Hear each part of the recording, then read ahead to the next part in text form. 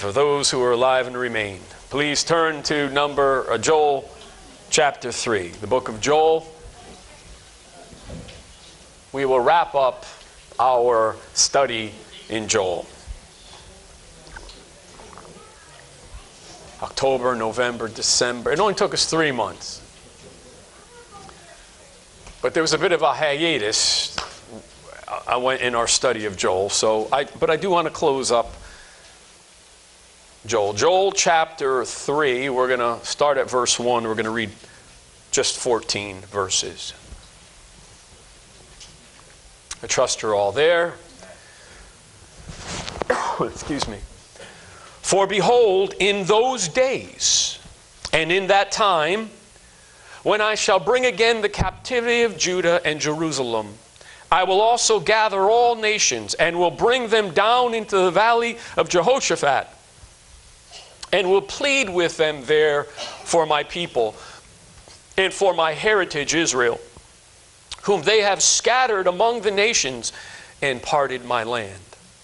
And they have cast lots for my people, and have given a boy for a harlot, and sold a girl for wine, that they might drink. Yea, and what have ye to do with me, O Tyre and Zidon, and all the coast of Palestine? Will you render me a recompense? And if you recompense me swiftly and speedily, will I return your recompense unto your own head. Because you have taken my silver and my gold, and have carried into your temples my goodly pleasant things. The children also of Judah and the children of Jerusalem have you sold unto the Grecians, that you might remove them far from their border. Behold, I will raise them out of the place whither you have sold them, and I will return your recompense unto your own head. And I will sell your sons and your daughters into the hand of the children of Judah, and they shall sell them to the Sabeans and to people afar off, for the Lord hath spoken it. Proclaim ye this among the Gentiles.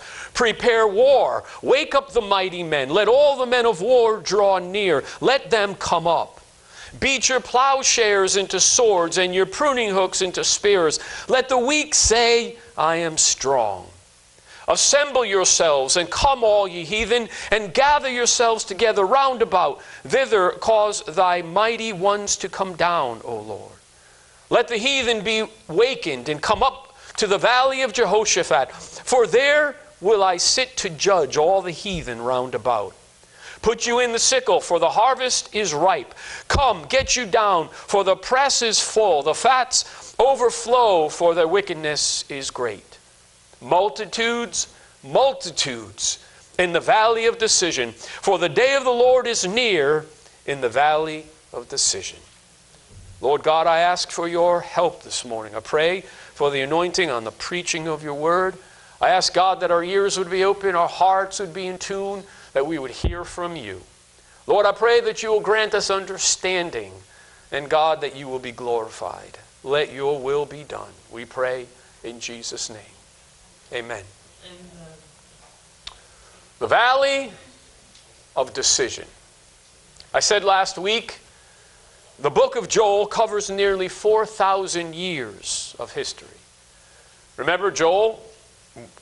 He spoke of a warning. He warned the people of Israel of his day, the people of Judah, of his day to repent of their rebellion and to turn to God, or judgment was coming. The people refused to repent, and judgment came. Remember, he sent the army of locusts, cankerworms, palmer worms. They destroyed the crops, brought forth famine and pestilence, and then they repented. The people cried out to God in repentance, and the Lord brought restoration. Remember, I will restore that the locust has eaten, the palmer worm, cankerworm, and I'll give you the former rain and the latter rain, so that he would restore the crops. He brought restoration to Judah in Joel's day. Remember, I said last week, or 2 weeks ago, or last time we spoke, a few times ago, he spoke in future, his future, our past, of the outpouring of the Holy Spirit on the day of Pentecost, some 2,000 years ago. They were gathered in one place, the Holy Spirit came upon them, and the promise was that he would pour his Spirit out upon all flesh. Your sons and your daughters will prophesy, young men will have dreams, old men visions, so forth. And then he speaks now, we're going to look at the future to us. The battle of Armageddon. And then the millennial reign of Christ. Today we'll look at the future events. We looked last time at the outpouring of the Holy Spirit on the day of Pentecost. And now Joel draws our attention to the future. For behold, in those days and in that time. So we're looking at a future time. Everybody with me?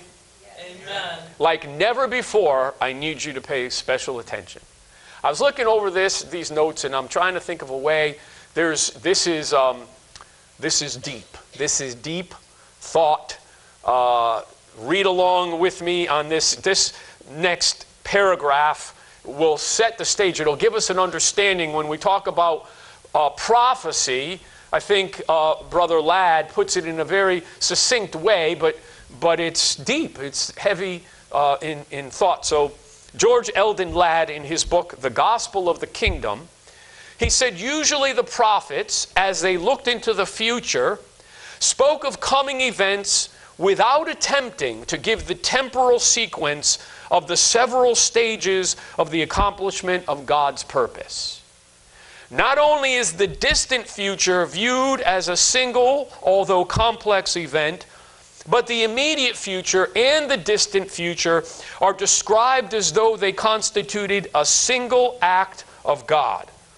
This is why the day of the Lord in the prophets is both an historical visitation of God and an eschatological act.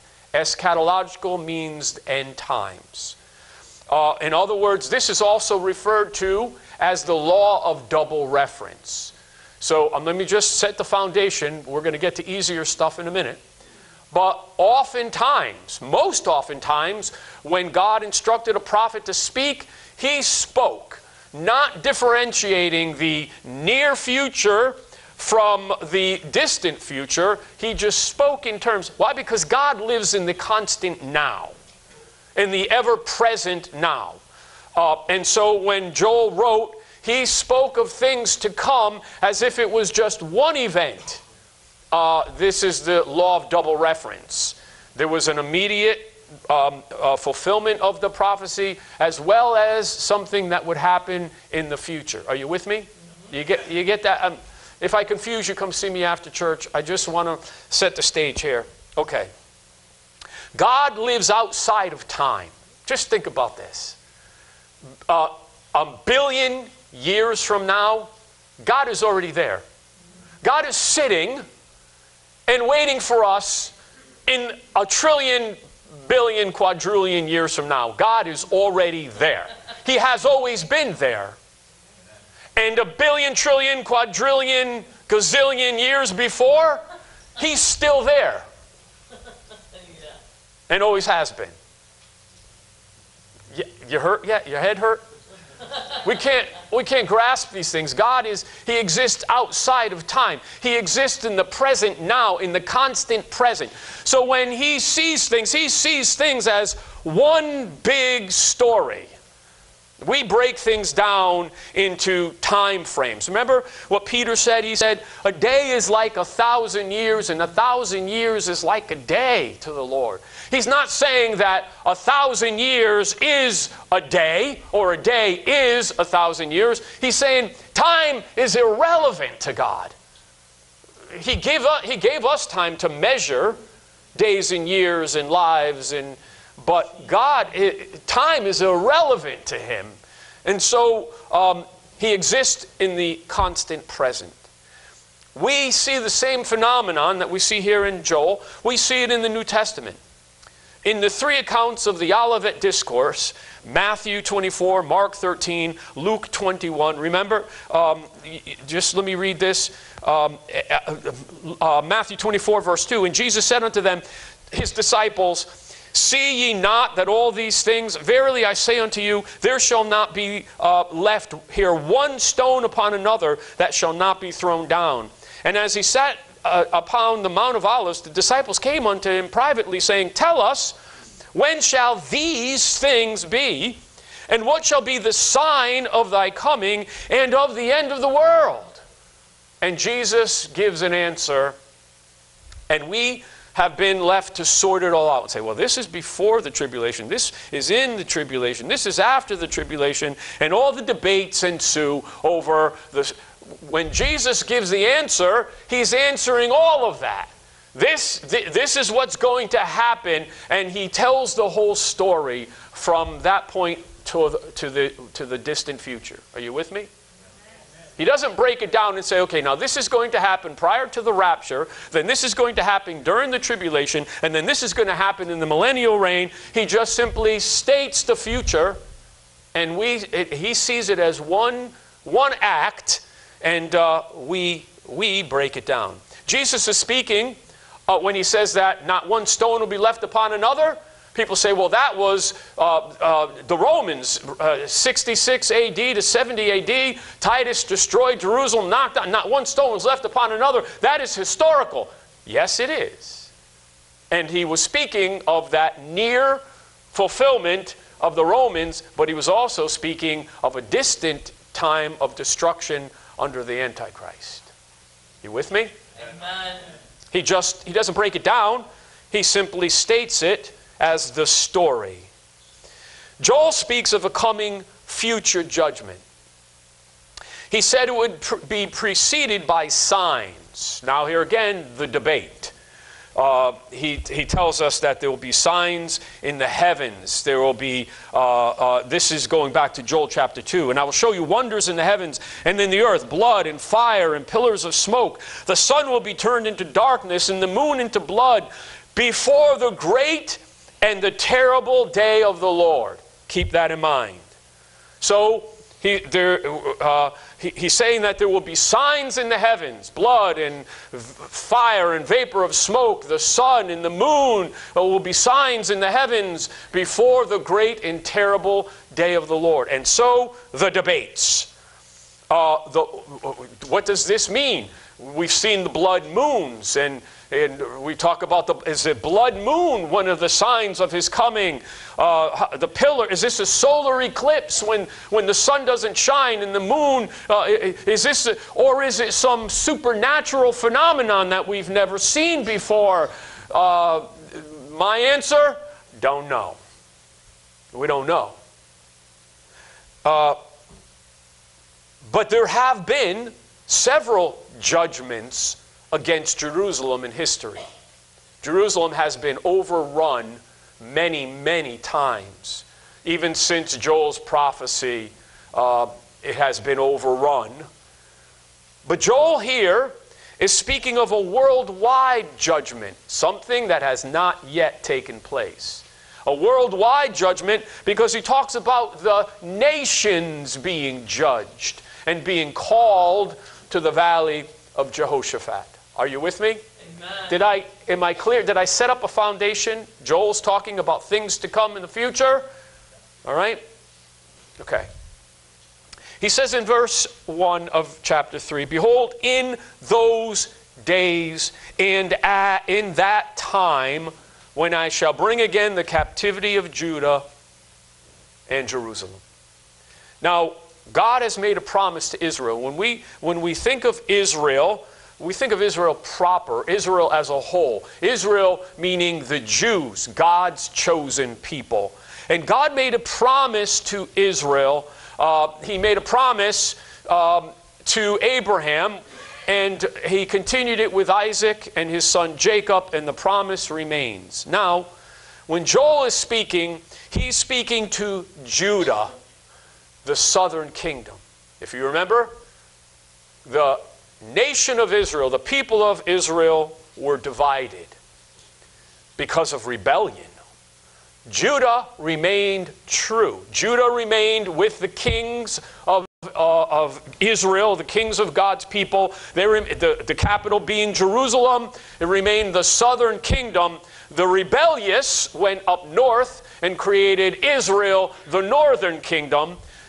And Joel is writing to Judah, writing to Jerusalem. This is the promise of things to come for God's people in Israel, in Judah, in Jerusalem.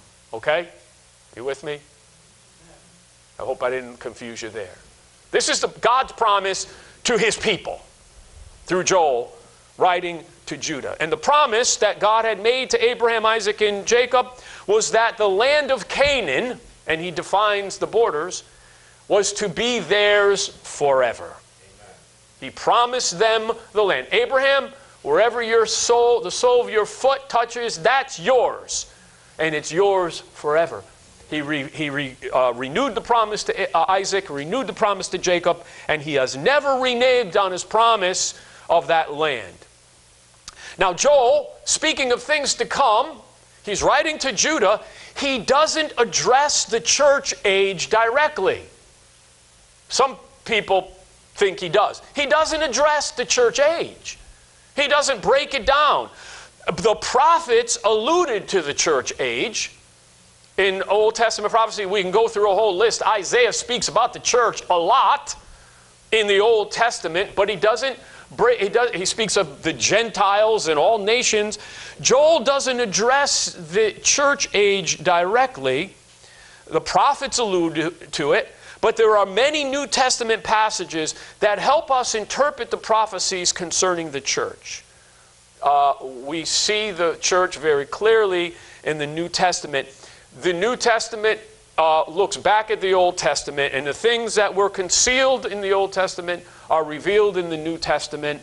And Jesus speaks very often of relates the Old Testament to the New, and many passages in the Old Testament, many passages in the New Testament clarify the passages in the Old Testament. Did I confuse you? Almost confused myself. Okay. But the church is not an afterthought or a stopgap between Israel's rebellion and the restoration. Joel talks about the things to come in the future. We know that there is a church age in between. And what we have to understand, God didn't say, well, I came to the Jews, I came to my own people, and they rejected me, therefore I turned to the Gentiles, and now it's the Gentiles' turn. But after the age of grace, after the church age, when Israel finally repents and comes back to me, I'm going to pick up the story with them. That's partially true, but you got to understand this. God didn't create the church because Israel didn't love him, but when they turn around, he's going to now go back to loving. They have to leave because they're going someplace, not because they hate me. It's not a stopgap to fill in the gap between their rebellion and the restoration. It's not an afterthought of God. Well, the Jews don't love me, so I guess I'll turn to the Gentiles. No, it is one story, one eternal plan that God has, and the church is part of God's eternal plan. So when Joel writes about the future, he doesn't break it down into dispensations or periods of time. He simply tells the story of what's going to happen in the future, and the church is part of that eternal plan. The Gentiles are part of the same story, and Joel is telling the whole story. Are you with me? Okay. He talks about the great and terrible day of the Lord. So what exactly is the great and terrible day of the Lord? There are many references, many references regarding the day of the Lord. The day of the Lord. Isaiah 2:12, I'll give you a few references. Isaiah 13:6, 34:8, Lamentations 2:22, Ezekiel 13:5, on and on and on. The day of the Lord you'll find. You'll find the day of God's vengeance. You'll see the day of the Lord's anger, the day of wrath, the day of judgment, the day of Christ. Many references, many different ways to talk about this great and terrible day of the Lord. The Jews knew very well what the great and terrible day of the Lord was because all the prophets spoke of it. This great and terrible day. So what is it? What is the great and terrible day of the Lord? Well, Joel tells us here that God will gather all the nations, people, before him to be judged at the time of his coming. Matthew 25:31 through 46. God will gather all the nation, all the people before him to be judged at the time of his coming. Let's fill in the time here. First of all, not every single human being on the planet is going to be called together. When he says he'll call the nations, we're going to see what he means by that in a moment. When he's going to call the nations, he's going to call the people to come to the valley of Jehoshaphat, the battle of Armageddon, to be judged there. This happens just prior to his earthly reign for 1,000 years, when Christ comes and establishes his kingdom on the earth for 1,000 years. And it happens after the 7 years of tribulation. Joel doesn't mention these things. He's simply telling the story that there will come a day, a great and terrible day of the Lord, when God will gather the nations together. So now we have to fill in the gaps between the outpouring of the Holy Spirit on the day of Pentecost and then on that great and terrible day of the Lord. We have to fill in the gaps. You with me? So let's fill in the gaps. Joel doesn't go into detail, but Paul, the apostle, addressed this in his writing to the Thessalonians. Remember, Paul established a church in Thessalonica. He started to establish a church. On his missionary journeys, he started a church, but what do we know that happened to Paul at Thessalonica? There was an uprising against him, and he was forced out. He ran for his life. He escaped by the skin of his teeth from Thessalonica. So he had started a church, but like many places, he didn't get a chance to fully establish the church. He would establish a church, call elders, set pastors in place, and then he would move on to the next. But he didn't get a chance to do all that in Thessalonica. He introduced them to Christ, and he started to establish the church, but he had to get out of Dodge. And so this fledgling church doesn't have a strong foundation. And some questions arose, and Paul had to write to them to answer those questions. And so he wrote one letter, and then he wrote a second letter to clarify some of the questions that they had. And here's where we start with his second letter. You with me? Amen. Let me know if I bore you. If I bore you, anybody bored? Everybody honest? All right. So he's writing, we're filling in the gap. Joel doesn't tell us about. We've got to get to that, but we've got to fill in the gaps. Paul writes, and he addresses the Thessalonians, and we're going to look at the second letter first. 2 Thessalonians chapter 2, verses 1 through 5. Now we beseech you, brethren, by the coming of our Lord Jesus Christ, and by our gathering together unto him. What is that? The rapture. That ye be not soon shaken in mind or be troubled, neither by spirit, nor by word, nor by letter, as from us, as that the day of Christ is at hand. So some people were writing and speaking, saying Paul and the other disciples were teaching that the day of the Lord, that day of judgment, was approaching. And so Paul says, no, wait a minute. I'm calling upon you to remember the coming of the Lord and the gathering of ourselves together. And he says, let no man deceive you by any means. For that day, what day?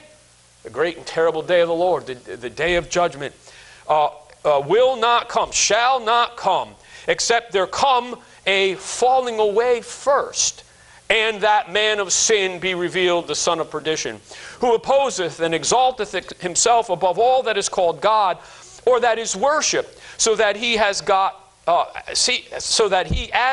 sitteth in the temple of God, showing himself that he is God. Remember ye not that when I was yet with you, I told you these things? And now you know what withholdeth, that he might be revealed in his time. For the mystery of iniquity doth already work. Only he who letteth, or actually hinders, will hinder until he be taken out of the way. And then shall that wicked be revealed, whom the Lord shall consume with the spirit of his mouth, and shall destroy with the brightness of his coming. Even him whose coming is after the working of Satan, with all power and signs and lying wonders, and with all deceivableness of unrighteousness in them that perish, because they received not the love of the truth, that they might be saved. For this cause God shall send them strong delusion, that they should believe a lie, that they all might be damned, who believed not the truth, but had pleasure in unrighteousness.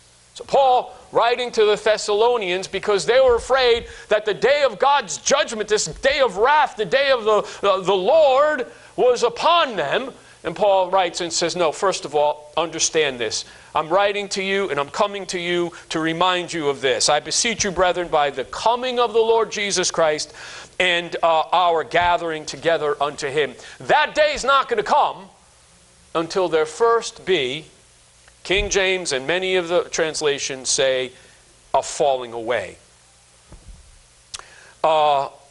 That word, falling away, the two words in English, falling away, is translated from the Greek word apostasia. You have your thinking caps on? Everybody look at me, wave. Please. The word is apostasia, which is translated into English as a falling away. The word apostasia, the word simply means departure. Not from or to, it simply means departure. And Paul speaks, and in the Greek there is a definite article, the departure. Okay? So let's look at what Paul says. He's writing, he says, the day of the Lord is not going to come until there first come the departure. The departure, with the definite article, clearly one that was known or expected. You're with me still? The day of the Lord is not going to come until there first be the departure. Kenneth Wuest, in his expanded translation, and he's not the only one. There are many, many, many. Here, just listen. But I put him there so you'll know I'm not a heretic, assuming that Kenneth Wuest is not also a heretic. But Kenneth Wuest puts it in his expanded translation this way. Do not begin to allow anyone to lead you astray in any way, because that day shall not come except the aforementioned departure, bracketed, of the church to heaven come first. Now you say, well, the departure of the church to heaven, that's not what the Bible says. It says a falling away. Understand that before the 1600s, before the King James and the modern translations, up to including the Latin Vulgate, it was the predominant understanding within the church that there was the departure, and that the departure represented the church being taken out, the church departing into heaven. It was understood by the early church for 16 up until the 1600s. Now, when the Bible was translated in the 1600s from the Latin Vulgate into the English language, that word apostasia, that translated into the word apostasy, that word apostasy meant at that time a departure from truth or from the faith or from something to something else. You with me? And so when they translate it, they took the word apostasia, translated it into apostasy, and apostasy at that day and time meant a departure from the faith, and so the writers put departure, a falling away, or a departure from the faith. But that wasn't the original intention of Paul when he wrote to the Thessalonians. Now you say, well, does it matter? All in all, it doesn't, because he talks to Timothy and he talks about a departure from the faith, giving heed to seducing spirits and doctrines of devils. So if you interpret it that way, you're fine, no harm. But that's not the context of what Paul is writing about. Are you still with me? He's talking about the gathering together and the coming of the Lord and being caught up. And so this is clearly referring to the departure of the church. Now, let's go back to 1 Thessalonians, and we'll look at what he said initially when he wrote to them. Remember, he tried to establish the church, but he got run out. There's questions. They're afraid. Well, you talked about the Lord coming and people being taken out of the earth. Well, what if we die before, did he already come? What if we die before he comes? And so Paul says, let me clarify what I would have done had I been there, but let me straighten you out. And so he writes this letter. And in chapter 4 of 1 Thessalonians, he's starting at verse 13. But I would not have you be ignorant, brethren, concerning them which are asleep, that you sorrow not, even as others which have no hope. For if we believe that Jesus died and rose again, even so them also which sleep in Jesus will God bring with him. For this we say unto you by the word of the Lord, that we which are alive and remain unto the coming of the Lord shall not prevent or precede, literally, them which are asleep. Here's the sequence of events. For the Lord himself shall descend from heaven with a shout, with the voice of the archangel, and with the trump of God, and the dead in Christ shall rise first. Then we, which are alive and remain, shall be caught up together with them in the clouds to meet the Lord in the air. So shall we ever be with the Lord. Wherefore comfort one another with these words. So Paul says, here's what's going to happen. The Lord's going to come down. There's going to be a shout. The church is going to, the dead in Christ are going to rise first. The church who's alive is going to be caught up. We're going up to be with the Lord forever. Don't be afraid. Don't worry about those who died or haven't died yet. We're all going to be together when the Lord calls us home. Then the church is concerned about, well, the people are saying that the day of the Lord is at hand. Paul says, no, no, no. That day, the great and terrible day of the Lord is not going to come until first there is the rapture. The departure. You remember the one I told you about. Then, when the church is gone, that which is keeping the forces of darkness held at bay, when the church is gone, then the Antichrist will be revealed for who he is. Still with me? Amen. All right. There will be a departure. The one I told you about, in essence. The context, his coming and our gathering together unto him, he's talking about the rapture. And then the man of sin is then revealed for who he is, the Antichrist. Who is the Antichrist? You got no clue. We play around with it. I have my suspicions, but every time I think I got one, he dies. Or something else. We don't know. We are not privy to the information. And we won't know because we'll be caught up. Then he's revealed. I think he's walking now. I think he might have some things to do with the things of the world. But we don't know. He won't be revealed until the church is taken out. And then all hell breaks loose. The mystery, Paul says, when writing to the Thessalonians in the second letter, he says, in verse 7, for the mystery of iniquity doth already work. Only he who hinders will hinder until he be taken out of the way. The he, I believe, is the church, not the Holy Spirit, because the Holy Spirit will be here, even he always has been and always will be. But he will be taken out of the way. That is the church. So the mystery of iniquity. The mystery of iniquity doth already work, Paul said. What is the mystery of iniquity? Do you not sense an undercurrent, an evil undercurrent in everything in the world? Do you not sense there's something evil underneath everything? Do you not see it?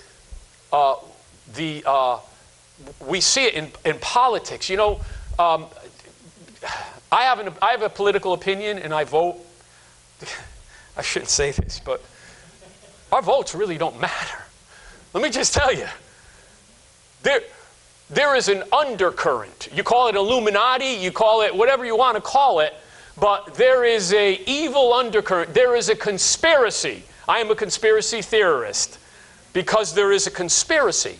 because the powers that be are orchestrating. I believe people, armies, nations are like pawn pieces on the chessboard, just being moved around, all beyond we have no clue. So we see all these political things happening in the world, and we jump up and respond, and we shout, and we get angry. And friends, it's all part of the plan. There are forces at work. The prince of the powers of the air, the ruler of darkness, is at work. And Paul told us the mystery of iniquity doth already work. That's why you can't put your finger on it. You can't put your finger on it, but you see something's not right. It happens everywhere. It has been happening, and it will continue to happen. And the only saving grace to the world thus far, I believe, is that the church is still here preaching the gospel, saying, will somebody listen to me? And God is holding back this. But Paul says when the church is gone, then that which has stopped this wickedness from overrunning the world will be gone, and all hell will break loose. Then the Antichrist will be revealed for who he is, and the world will go into a 7-year tribulation period. You still there? And then Paul says, and God will then send a strong delusion upon those who did not receive the love of the truth. God will send a strong delusion that they be damned. Listen, who is this? Who are these people? What is going to happen? What does it mean that God will send a strong delusion? These are those who hear the Word of God, who are being told the Word of God by preachers and neighbors and friends, and they're seeing it on the TV, and they're reading it in the news, and it's all over the radio, and everywhere you go, somebody's talking about Jesus and trying to bring them to the truth, but they won't accept it. They reject it.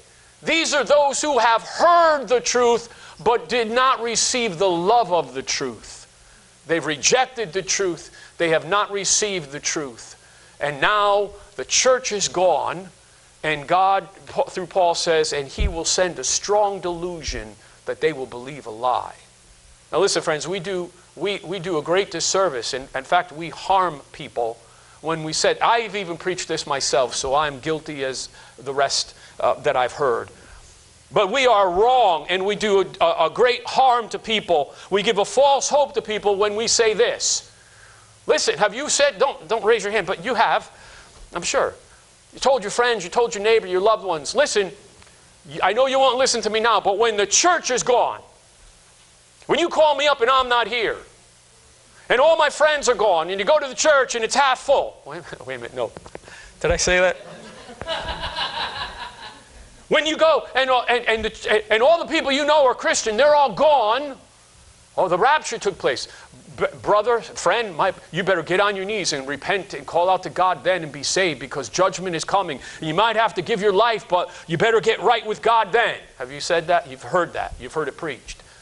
Wrong. Totally wrong. And we've done great damage, because that's not what the Bible says. There is no such clause in God's Word that says when the church is gone, now call people to repentance.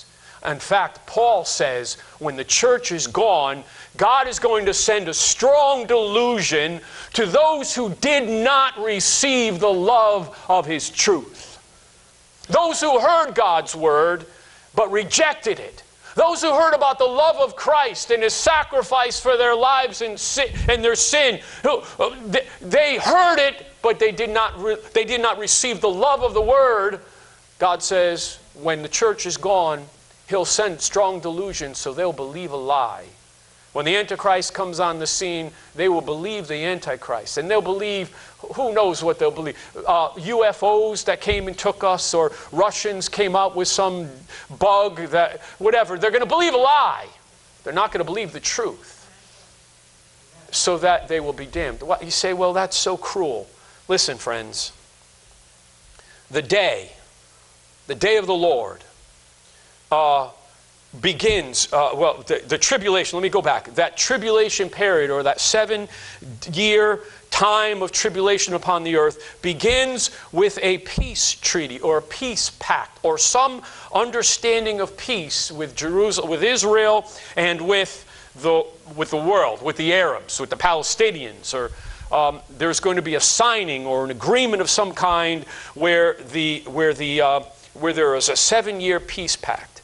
If you hear anything in the news about Israel signing or agreeing to anything for 7 years of peace, assume the position. Get ready. Get ready. So this tribulation period will begin. And then, immediately after that tribulation of those days, shall the sun be darkened, and the moon shall not give her light, and the stars shall fall from heaven, and the powers of the heavens shall be shaken. And then shall appear the sign of the Son of Man in heaven, and then shall all the tribes of the earth mourn. What does that sound like? That's Joel's prophecy. The great and terrible day of the Lord, the sun and the moon and the stars and the sign of the Lord's coming, and the tribes mourning, God's judgment upon the nations as He gathers them together into the valley of Jehoshaphat. God will gather together for judgment from all the nations those who stood against Him. Now listen, remember, Jesus talks about separating the goat nations from the sheep nations. He's not talking about countries per se. What if there's a country, what if Russia, who rejects God, but there's Christians in Russia? Do they pay the penalty? Well, to some degree, we do suffer the consequences of our quote-unquote leaders. But he's talking about gathering together from all the nations, people. Those who have not stood with Israel, those who have rejected Christ and who have rejected the Messiah and rejected God's people and rejected the church. Those are the ones, all that will be gathered together. In fact, as you can see in the scriptures, not only will God gather them, but they come on their own. It's under God's plan, but they come on their own. Listen, still with me? The valley of Jehoshaphat. God says through Joel, I will gather them together in the valley of Jehoshaphat. Literally, Jehoshaphat means the judgment of God. I'm going to call them together into the valley of the judgment of God. Now, in 2 Chronicles chapter 20, we read of a battle. The Moabites, the Ammonites, and the Edomites gathered together against King Jehoshaphat. Jehoshaphat, the Bible says, didn't even need to lift so much as a finger. When the enemies came and gathered, we don't know what the valley is. Kidron Valley, Megiddo, we're not sure, so I won't say. But it was a valley where God drew these enemies, or they gathered against Israel, against Judah, to destroy Judah under King Jehoshaphat. And God said, do you remember the story? What did God say? It's not your battle. My battle. Battle belongs to the Lord. And God caused the Edomites and the Ammonites and the Russellites and the Moabites, all the ites, to turn against one another. And there was utter destruction. Jehoshaphat and his army never had to raise even a single finger. God said, the battle is mine. And God caused the enemies of His people to turn on each other.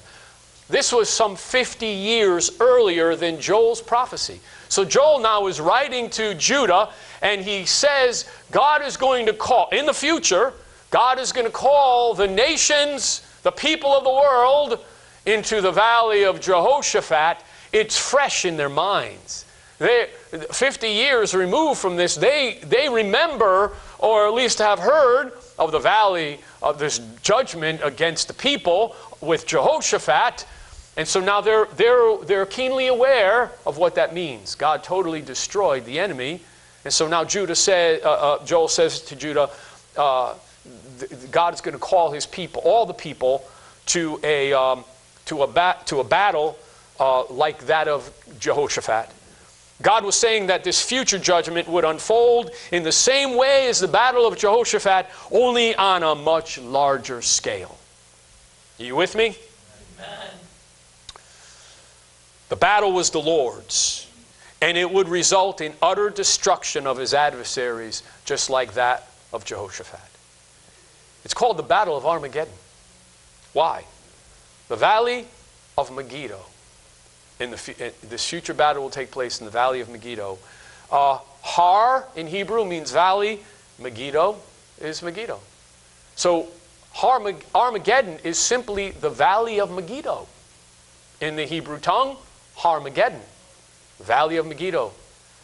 Revelation 16:16, Jesus speaking through John, and John writing, he says, and he gathered them together into a place called in the Hebrew tongue Armageddon, or the Valley of Megiddo. Revelation 19:19, and I saw the beast and the kings of the earth and their armies gathered together to make war against him that sat on the horse and against his army.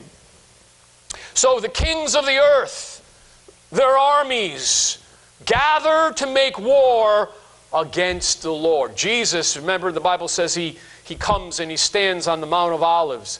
The Mount of Olives, we say it cleaves in two. It actually splits in four, to the east and to the west and to the north and to the south. So the valley, the Mount of Olives gone. And we know that Jesus comes riding in, the Bible says, and all his saints with him. Oh, when the saints come marching in, he who is on the horse in this picture is the Lord. This is Jesus. And the Bible says here that in Revelation, and I saw the beast and the kings of the earth and the armies gathered together to make war against him that sat on the horse and against his army. So these people, these people in the world will rise up against Christ, and they'll come to Megiddo. They'll come to this place to make war against Christ. Judgment of Judah's enemies. Joel explains this when he says on that great and terrible day of the Lord. You still with me? Amen. And then he explains why this judgment is coming. And I will also gather all nations and will bring them down into the valley of Jehoshaphat and will plead with them there for my people and for my heritage Israel, whom they have scattered among the nations and parted my land. And then he goes into explaining they're sold into slavery, into prostitution, and so forth. Listen, the judgment for my heritage Israel, whom they have scattered among the nations. Friends, this is the conquering by the Romans when they invaded and they desecrated, they destroyed Jerusalem, and they scattered the people. And the Jews have been dispersed all over the world, routed out of their land ever since. Now we know they're coming back, but remember in Joel's day, he's talking about how they had been dispersed over all the land. They had been, the promised land, the land that was theirs, taken from them, and they were dispersed all over the world. The Jews have been dispersed over the world ever since. And they parted my land. Are you still with me? Can you give me 10 more minutes? Thank you. I'll take 50. Here, 20. What is this judgment coming to the nations? Because they have dispersed my people. They've driven them from the land. And they have parted my land. How many times has the tiny little land of Israel, they call it Palestine, that land of Canaan, how many times has it been pieced out, broken apart? How many people have owned it, claimed rulership over it? It's been divided, it's been parsed out. And how many times all through the years? Sometimes land being given or taken for the sake of peace. It will never, it has never, and it will never happen. Giving land for peace is a fallacy. Will never happen. And now the whole two-state solution that we hear about, the United Nations, and we hear it played about with, they're always talking about a two-state solution. Two-state solution is taking the land and dividing it so that Palestine will be a state of their own. There'll be a country with a capital, the capital being East Jerusalem, and the Jews, Israel, will have their own land and their own state and their own capital, West Jerusalem, and there will be peace finally. Friends, that will never ever happen. It has never happened, it never will. If you think there will ever be peace because they've parted the land, you have missed history. And if it should happen, and it very well may happen, this will only further the wrath of God, because they have parted my land. And how many times has this happened? And then he goes into slavery and prostitution of God's people as repeated through the centuries. The Romans sold Jews into slavery, raped and pillaged the women and children. The Russians, the Germans, the Polish. You look at history, how many times the Jews and what terrible atrocities have been done to Jews simply because they are Jews. God will judge the nations of the world for their treatment of his people from the beginning to that time. And it says here, I'm almost done. Multitudes, multitudes in the valley of decision. We need to see what this truly means, friends, because it doesn't mean what it looks at face value. A multitude, a concourse of people, including the idea of noise and tumult, according to the Old Testament word studies. Were you here this morning before we began to sing? What did Alan say? Everybody's talking today. Everybody's chatty today. What did you hear? If you just stood back, what did you hear? You heard the church, the Bible, today, Monday. You heard noise, but you didn't hear any words. If you did, it was just one here and there, but we call it the din of the crowd. Have you ever been in a large arena, in a sports arena, when there are tens of thousands of people and everybody is shouting? That's all you hear. You hear the din. It becomes a hum. It's a loud noise, but you can't distinguish the voices. That's what this word multitude in Hebrew means. Multitudes, multitudes in the valley of decision. Large groups of people making a lot of noise. Imagine millions upon millions of people challenging the God of creation. Coming from all points of the world to Megiddo to challenge Christ. Could you imagine? The anger of the nation, of the armies coming together to battle God. Listen to what the psalmist said. Psalm chapter 2 is prophetic of this day. Psalm chapter 2, the writer says, "Why do the heathen rage and the people imagine a vain thing?" Certainly is a vain thing if you're going to challenge God. "The kings of the earth set themselves, and the rulers take counsel together against the Lord and against his anointed, saying, let us break their bands asunder and cast away their cords from us. He that sitteth in the heavens shall laugh. The Lord shall have them in derision. Then shall he speak unto them in his wrath, and vex them in his sore displeasure. Yet have I set my king upon my holy hill of Zion. He that sitteth in the heavens will laugh. The Lord shall have them in derision." Derision means mockery. The Lord will mock them at that time. And God, sitting in the heavens, will laugh. Please hear me, and I'm almost done. You say, that sounds cruel. That sounds like God is evil. That he would laugh at the people before he's about to destroy them, and that he would mock them. Chance after chance after chance after chance God has given. He sent the prophets to warn them, to warn the world.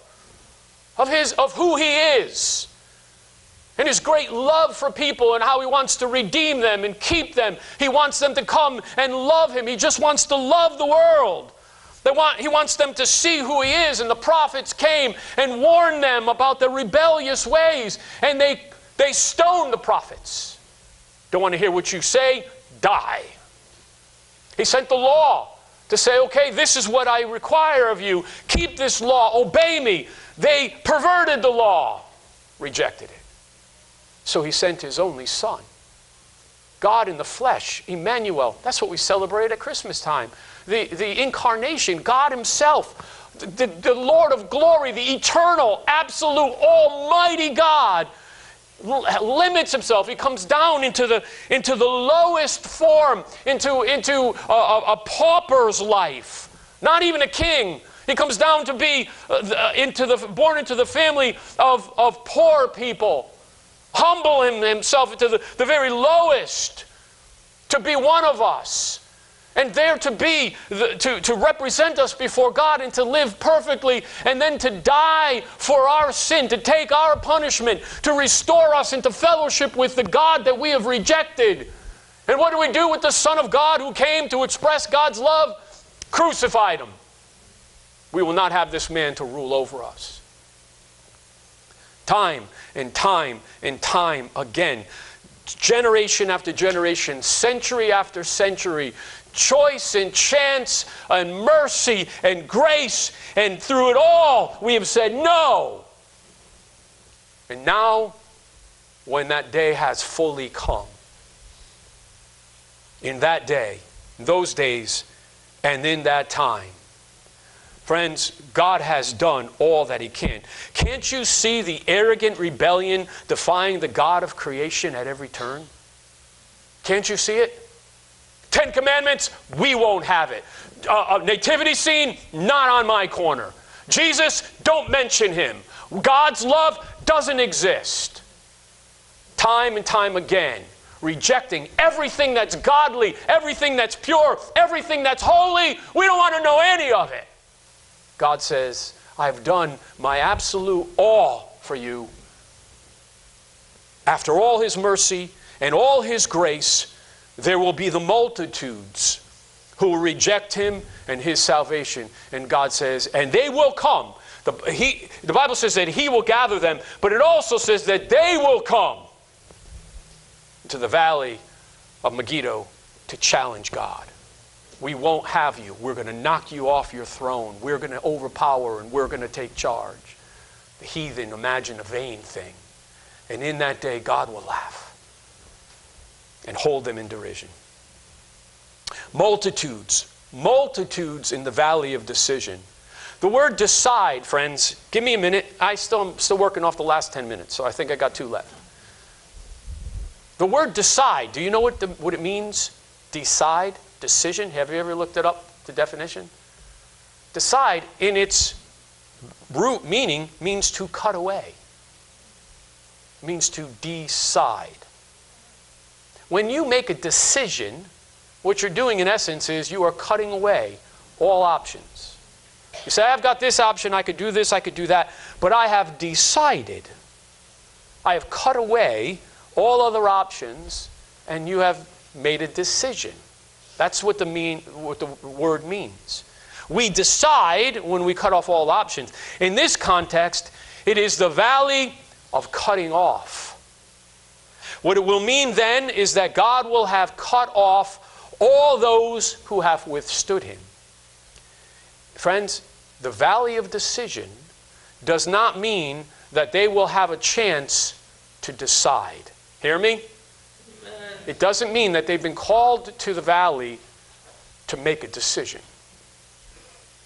It means that they have already made their decision, and now it's God's decision.